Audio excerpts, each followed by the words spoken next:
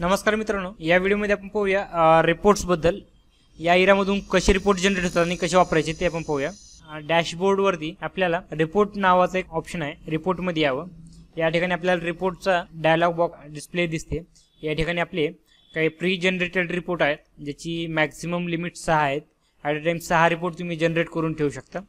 त्यानंतर इथे generate report करण्यासाठी बटन सुद्धा आहे। आता बऱ्याच लोकांना रिपोर्ट जनरेट कसं करायचं हे तर माहिती आहे। मागील वर्षीचे काही ॲडमिशन्स ज्यांचे बाकी आहे लर्निंग, त्यांचे रिपोर्ट कसे जनरेट करायचे हे थोडंसं कन्फ्युजन आहे। सर्वांना मी सांगू इच्छितो की ज्यावेळेस मी हा व्हिडिओ रेकॉर्ड करतोय त्यावेळेस MS-CIT चे सर्व विद्यार्थी इरामध्ये ट्रान्सफर झालेले होते। आपल्याला फक्त या व्हिडिओमध्ये दाखवल्याप्रमाणे रिपोर्ट जनरेट करायचा आहे आणि त्यांचं लॉग इन करून द्यायचं आहे। लॉग इन कसं करायचं हे आपण पुढे पाहूच, पण सध्या रिपोर्ट कसं जनरेट करायचं ते बघा।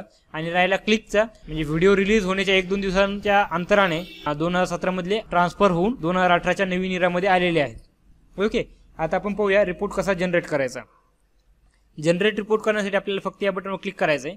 इथे काही कोर्सेसची यादी आहे। तुमच्या सेंटरमध्ये जेवढे कोर्सेस आपण रन करू करतात ते सर्व कोर्सेस इथे तुम्हाला पाहायला मिळतील। इथे जर पाहिलं खाली तर भरपूर कोर्सेस तुम्हाला, ह्या ठिकाणी एक सर्च बार सुद्धा आहे। या ठिकाणी तुम्हाला हवं तर कोर्सचं नाव तुम्ही डायरेक्टली शोधू शकता। जसं की मला MS-CIT आहे, मी जर MS-CIT टाईप केलं तर MS-CIT शी रिलेटेड सगळे आलेले आहेत। टॅली जर टाईप केलं तर टॅलीशी रिलेटेड सगळे कोर्सेस इथे मला दिसायला सुरुवात होईल। पण मला सध्या MS-CIT चा कोर्स ट्रान्सफर झालेला आहे आणि मागच्या वर्षीचेच विद्यार्थी मला ट्रान्सफर करून पाहायचे, तर त्याचा रिपोर्ट मी दाखवतो आपल्याला। या ठिकाणी मला 4 रिझल्ट आले ते जे MS-CIT शी रिलेटेड आहेत। पहिला आहे MS-CIT 2018, जे की आपल्याला जानेवारी 2018च्या नंतरची जी काही ॲडमिशन्स होणार आहेत त्यांचा रिपोर्ट जनरेट करण्यासाठी वापरायचे। हा MS-CIT वेलकमचा कोर्स होता जो आपल्याला प्रिव्ह्यूसाठी दिलेला आहे। काउन्सिलिंग डेटसाठी आपण वापरायचं असेल तर वापरू शकता, पण काही त्याची गरज नाहीये। त्यानंतर हा MS-CIT लॅब आहे आणि जुलै 2017च्या नंतरसाठी एक शेवटी ऑप्शन आहे MS-CIT July 2017 classroom and lab. हे जुलै 2017 पासूनचे नोव्हेंबर 2017 पर्यंतच्या सर्व विद्यार्थ्यांचा रिपोर्ट इथून आपल्याला पाहायला मिळेल। इथे कोर्स सिलेक्ट करायचा, सिलेक्ट केल्यानंतर इथे आपल्याला मार्क मिळेल सिलेक्ट केल्याचं। नेक्स्ट वर क्लिक करायचं। या ठिकाणी आपल्याकडे सर्व बॅचेस नेक्स्ट पेजवर येत आहेत। आपल्याला हवी ती बॅच आपण निवडावी। नोव्हेंबर आहे का सप्टेंबर आपण ठरवावं आणि ती निवडावी। मी नोव्हेंबर बॅच निवडतो आणि जनरेट रिपोर्ट इथे खाली असलेल्या बटनवरती क्लिक करतोय। आता इथे आपल्याला लक्षात येईल की एक रिपोर्ट जनरेट झालेला आहे।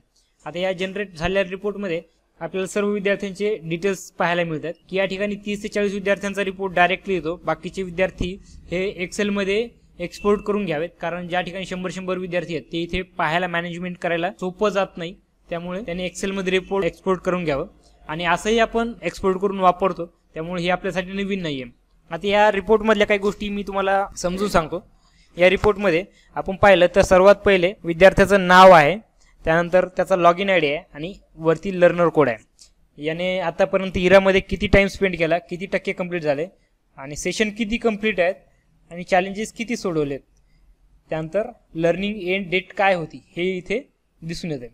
आता हा नोव्हेंबर बॅचचा विद्यार्थी होता, हा परीक्षा देऊन गेलेला, त्यामुळे इथे तुम्हाला इथे नवीन इरामध्ये त्याने 0 टाइम स्पेंड केलेला आहे, ही गोष्ट इथे क्लिअर आहे। पण इथे 50 सेशन्स आणि 500 टेका चॅलेंज सोडवल्याचं हे ऑलरेडी ट्रान्सफर होऊन आलं, त्यामुळे हे इथे रेकॉर्ड आहे।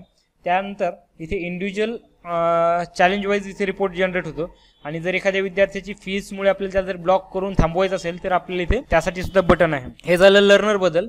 त्यानंतर वरती एक बॅकचं बटन आहे, दुसरं रिकॅल्क्युलेट आहे, त्यानंतर डाउनलोड एक्सेलसाठी आहे आणि रिफ्रेशसाठी आहे। आपण प्रत्येक बटन बद्दल माहिती घेऊ। यावरच्या बॅक बद्दल मला तुम्हाला काही सांगण्याची गरज नाही। हा रिकॅल्क्युलेटचा।